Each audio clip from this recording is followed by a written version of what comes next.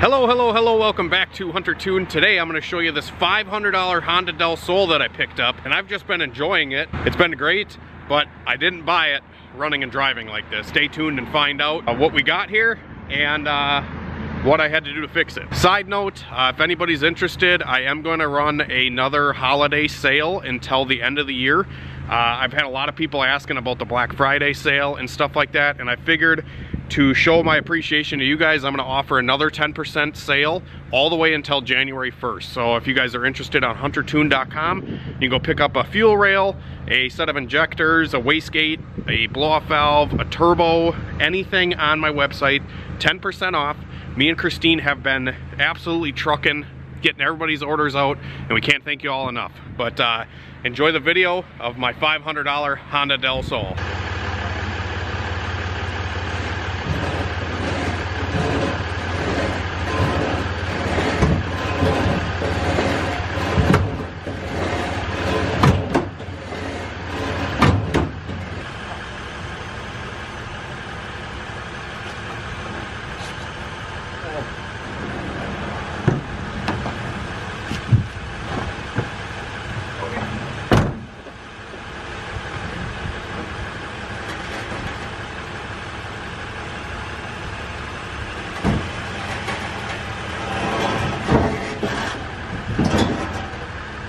So this is the listing. It says parts for 94 Del Sol SI, D16 Z6, engine does not run. Ask away before it gets junked on Monday, or buy the whole car. And these were the pictures on the ad. Not very good pictures, but I saw it had a Z6 in it. And the front of it looked pretty clean. So I figure worst case scenario, it should have a P28 ECU. Which nowadays, guys, is going, you know, a virgin one is like 200 bucks. So there's 200 bucks off the price. The Z6, if it's good, probably another 200 to 300 bucks easy any day of the week. The trans is another 200 to 300 bucks, and then the car itself, the wheels, everything like that. So I figured, well, worst case scenario, if the engine's completely screwed or whatever, I will you know, part it out or whatever and make a couple bucks. So that's kind of why I bought it, and the messages here I'll show you because I asked, I said how much for the whole car, and he told me 550 bucks. There we go, I just deleted the text where it was his address. So I just said, is it available, price for the whole car, I have trailer and can come by. I didn't even ask questions. He said 550 bucks. I said, do you have a title? He said clean title. I said, okay, what's the address? He gave me the address, and I showed up. So when I got there, I saw the car, and it was a little bit rougher than I thought, and I'm going to show you guys that here in a second. But we got it home, and I'm going to get it pushed into the garage right now.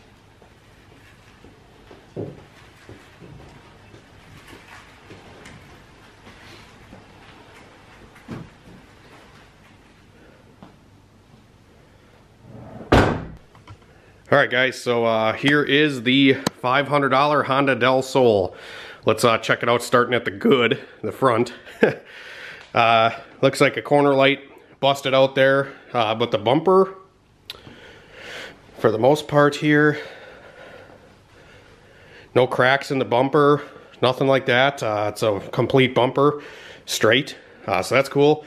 The hood, other than a little bit of clear coat fade, really good condition. Yeah, it's just dirty.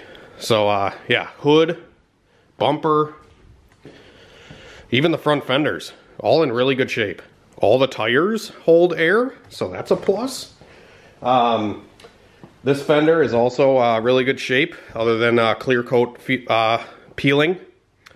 So that's pretty cool. Car has some hood risers, it looks like, and it's also got a cracked windshield. So it is cracked pretty bad, so that's something that I'll have to address if I end up keeping this thing. So door, also really good condition, but back here it's rusted. So it's kind of funny how the rust completely stops at the door. The door is completely perfect. Like, there's no rust even in this corner down here. Like, it's spotless on the door. But then we get down to, like, you know, the fender or the rear fender into the rocker panel in here. It's rusted, and it's that way on both sides. But we got some clean Del Sol seats, so that's cool. Looks like we got some tree branches and stuff that fell on in here. I don't know what this witchcraft is. Just kidding. Looks like the top might have leaked at one point and they tried to seal it up right here. But not too bad, not too bad. The interior, also pretty clean. Driver's seat's a little screwed up. Passenger seat's really clean. But the dash is clean. There's no cracks in the dash or nothing. Climate control all looks really good. I don't even know if it has a radio in it. Oh shit. We got that dual Walmart special. I should probably shut the key off. So yeah, moving farther back on the thing, we got some JDM taillights. I don't know if you guys are a fan of these. I'm not the biggest fan of it. We got a Greddy burnt tip muffler. So that's pretty sweet. I haven't even opened the trunk yet on this car. It looks like it was smucked over here a little bit, and that's probably why they put taillights in it. It probably got smucked on this corner, busted the taillight. They put new taillights in it and just didn't fix the body damage, which whatever. It's an old car, who cares? And this side also rotted. But the funny thing is where the rust is the only spot there's rust on the car. Underneath, and I wish I could put it on the hoist. I'm not at the shop right now because the car doesn't run. I just brought it home quick to see if I get it running. The rust completely stops at the body. I actually have a 4-door sedan that I bought recently where the body is completely clean, but underneath is rotted. Where the trailing arm goes into the frame, everything like that, or into the body, whatever, into the structural part of the car, completely rotted. This thing is completely opposite, and my hatch is also the same way, where the body is rusted, but the underneath is really clean. So it's always a mystery of how they rust, why they rust, and where they rust. But this car is a factory disc brake car, and you can just look in the wheel well here, guys. Like, it's really clean, you know, suspension wise, everything like that.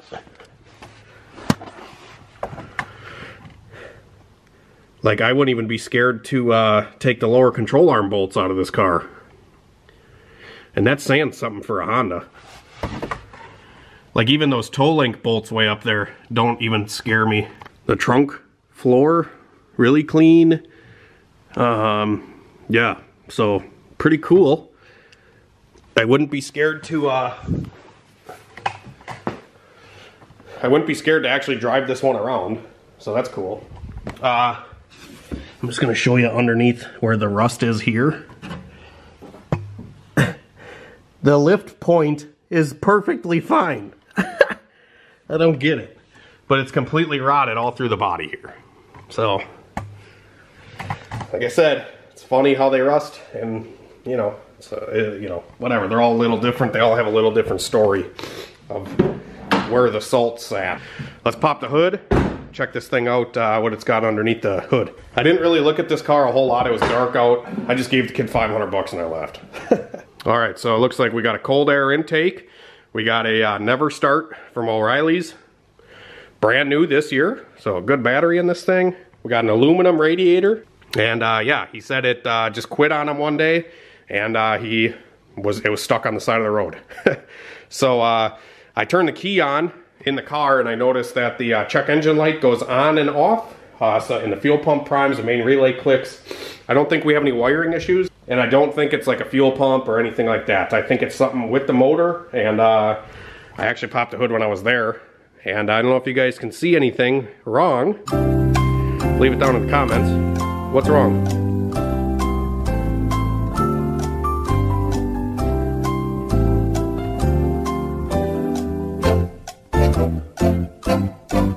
If you guessed timing belt, you're right. So the timing belt looks like it was chewing away at this cover here. So I don't know if the belt broke or if something just started riding, you know, off of a pulley or something like that. I'm gonna take off this top cover here, and I'm gonna see if we can see if the belt is broken or what's the deal. Also, this power steering line is just kind of sitting here. I'm gonna tie this off up there so it's out of our way. I might move the cruise control so it's out of our way. A couple 10mm bolts. Move this up and out of the way, and we can easily get at that upper cover there to pull it off.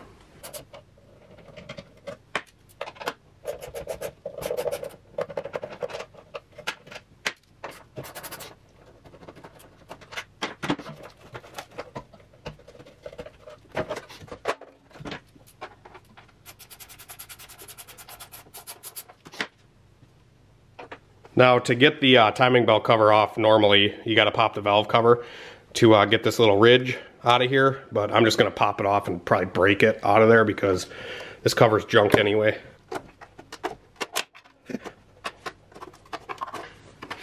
Well, I can tell you right now the belt is extremely loose.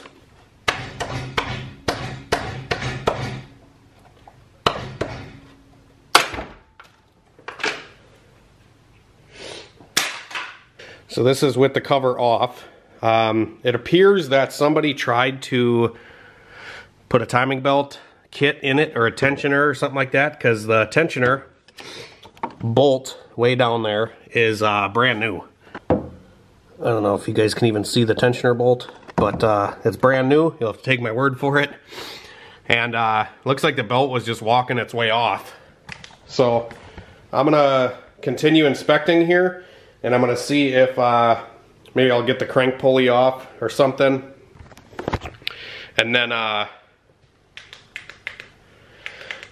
once the crank pulley is off of it, I'll be able to take the lower cover off and really get an understanding of what's going on with this timing belt. And I'm just gonna take an educated guess of that's why it's not running. And these little single cams, most of the time, they're not really an interference motor. You can get away with a slightly bent valve. It's okay.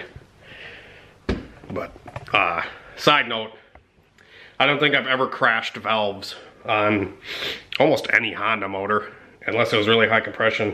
But a stock single cam, I think we're gonna be okay. All right, guys, so I got the wheel pulled off. I got the little shroud here out of the way. I'm gonna pull the crank pulley bolt, try to get that lower cover off, and we'll see what we can find. All right, so the tensioner for the timing belt is loose. It's not, the bolt's not tight. I'm hoping that the block isn't stripped out for the tensioner, because it is a really common thing. So I'm gonna remove the tensioner now. I'm gonna check the threads inside the block and see how bad this thing's good. See how bad it really is. Come on. Yeah, it kind of feels sketchy. Well, unfortunately, the threads in the block are screwed up. I don't know if they ran the wrong bolt in there or what happened, or somebody over-tightened it in the past. But like I said, it's common, especially guys that are learning. Putting timing belts in these things, those bolts on the, that hold the tensioner on, it's all wallowed out here too. On the top side, it's all wallowed. So yeah, this was just super loose because the bolt is stripped out. And yeah, so this is the bolt they were using, and I cleaned a lot of metal out of the threads already, but I don't know if this bolt was cut or something. You can see it's not really like straight, a starting point there. So and it looks like it's probably too long of a bolt, so they might have ran this bolt all the way in until it stopped, and then it just rattled its way out. I don't know. I'm skeptical here. But I'm gonna go get the right bolt, and we'll see if those threads are savable. I'm gonna see if I can just maybe run a tap through there and clean the threads, tap it out, put the correct bolt in, and we'll go from there, I suppose. But everything else was there. They had the washers on the lower gear. Everything else seems fine, I hope. So yeah, I'm gonna run to the shop and see if I got a tensioner bolt and a tap, and then I'll pick up with you guys when I get back. All right, guys, so I just got back from the shop a little while ago. I grabbed a stock Honda bolt for a Z6. I actually have a Z6 motor at the shop. I pulled the tensioner bolt out of it. And this thread, she gone. Inside the block, I tried putting the stock bolt back in, and there's no threads to catch. Like, it's just screwed. So what I did is I took a drill and I put an M12 tap on it, which is bigger thread, and I lowered the engine down, took the motor mount off on this side, lowered the motor down, and I snuck my tap in through here. I slammed a couple threads in there, and I grabbed a bolt, a bigger bolt, and I drilled the tensioner hole bigger, and I threw it all back together. And now we have a belt that is tight on both sides. I tensioned it with, where's my little hook tool? Right here. So this little hook tool, I'm not using the spring. The spring is meant to like set your tension. I set it manually with this little hook tool. So I hook it in there, pull up as I tighten down the bolt. And now the tensioner is tight, the belt's tight, and it's in time. So I'm gonna put the motor mount back on, throw the crank pulley back on, alternator belt, all the lower cover and stuff like that. And we're gonna see if this thing fires up, guys. I don't know. I was turning the motor over by hand on the bottom side, and it did sound like something clacked in the head. I don't know if I was just, you know, paranoid, but I feel like if it's gonna crash a valve, it probably already happened. It didn't happen from what I'm trying to do here. So I'm also gonna tighten this valve cover ground up. This guy was loose. Get that tightened down, throw all this back together, and I'll let you guys know if she runs. What do you think? $500 Honda Del Sol. Think it's gonna fire up after this broken timing garbage? It's fixed. The bolt is tight. I mean, I cranked on that fucker. It's a 19 mil head, and I cranked on it pretty hard, so I'm hoping it's gonna hold. But I'll probably just run it for a couple days if it runs, which I'm thinking it's going to. I'll run it for a couple days, maybe take it to the shop and back a couple times, make sure that thing is going to stay good. I'm probably actually going to leave the lower timing cover off for now because I want to keep an eye on everything. But I'm gonna get it back together. I'm curious if this thing's gonna start. All right, guys, I got it all back together. See if she runs. Come on, baby.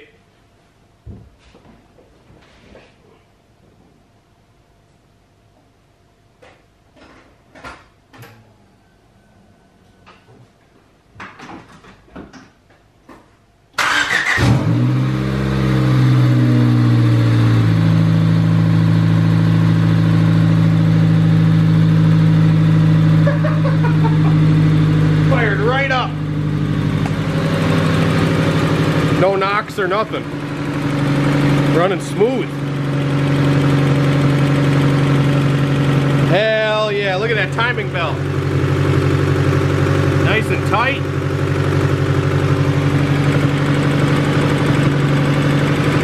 Sounds like we got a little exhaust leak at the header. Just means we got to put a turbo kit on it, I guess.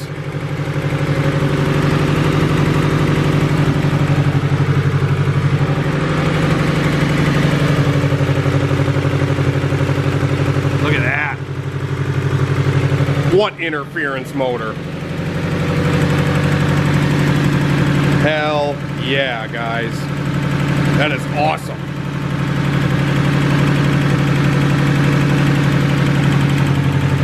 Yeah, it sounds like there's a header leak right in here somewhere.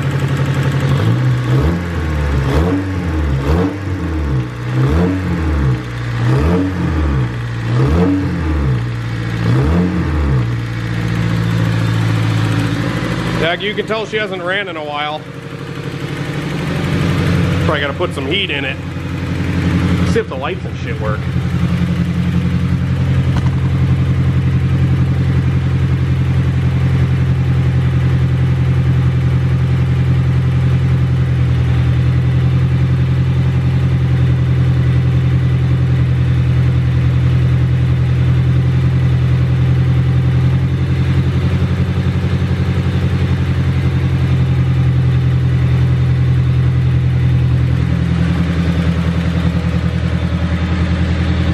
a $500 beater. That's awesome. Yeah, it sounds like the motor might be ticking, but I'm almost positive it's just the exhaust leak.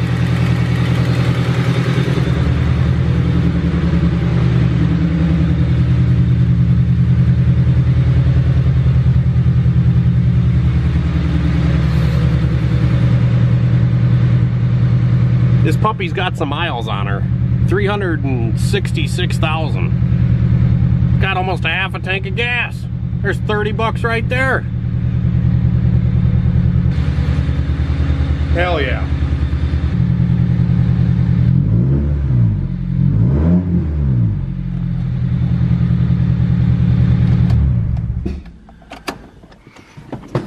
Let's fire it up one more time. Look at that shit.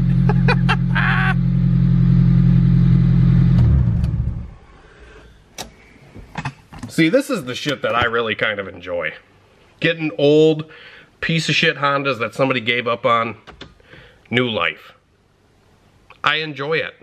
I don't know why, but I can't wait to go rip the rev limiter in this thing. Just go beat the shit out of it because I don't care. Because it was 500 bucks, you know. But the trans feels real good. I might have to put it on E85 though. I hate pump gas. It's disgusting. Gross. Well guys, that is it for my $500 Honda Del Sol. I hope you guys enjoyed it. We got it running. Same day I started working on it. I got it yesterday. I didn't pull it into the garage till like 3 hours ago. And fixed the threads in the block that were stripped out for the tensioner. And we got ourselves a good running little single cam D16 Z6 Honda Del Sol. I had a good feeling about this one. I kind of just figured the guy was down on his luck and you know, didn't want to continue with the project, got frustrated, and it was gonna go to the junkyard. So we saved one from literally being crushed. So this one will live another day, maybe ice racing or just hooning around, you know, beating on it, whatever. Have some fun with it. I don't know, leave it down in the comments what you guys think. I kind of want to put a top mount on one of these little single cams. Do you think we could make like 300 horsepower on a stock D16 Z6 with really good tuning? Maybe, we could try it. I know Christine actually had a Del Sol right when we first got together. I got her a Del Sol. I turboed it. It just had a log manifold and some other shit. E85 decapped normal truck injectors I put in it back then. And I think I tuned it on like 15 pounds of boost and the thing would rip through third gear. Like, it would blow the tires off into third. It had like K-Sport coils, and then it got rear-ended. And that was pretty much it. We sold the car and never really looked at it again after that. But this is kind of, I'm making a little bit of reminiscence from this thing because it's kind of the same thing that we had for her back in the day. So maybe we'll make a little single cam monster out of this thing. I actually have another Z6 at the shop that we could build. I could do, you know, some rods and pistons in, maybe do some head work, cam, put a turbo on it, and make like 400 or 500 horsepower and a little Del Sol. Whew, that would be wild. I also failed to mention the guy gave me 4 snow tires with this car on Steelies. So I have a whole set of snow tires and Steelies that we can use for winter, go rip around on the lake with. Yeah, you guys let me know what you think we should do with this thing. Should I just piddle it down the road and you know, make a couple bucks, or should we make some content with it? What do you think? I don't know. If you guys saw the last video, I really do want an S2000, so making some money wouldn't be a bad idea to try to get one of those cars. I think that would be really cool. But at the end of the day, I still love these little Del Sols. They're cool, they're unique, You don't see them every day. And I think we could make it pretty special. Let me know what you think. Have a great night and a better tomorrow, guys. God bless. We'll see you later.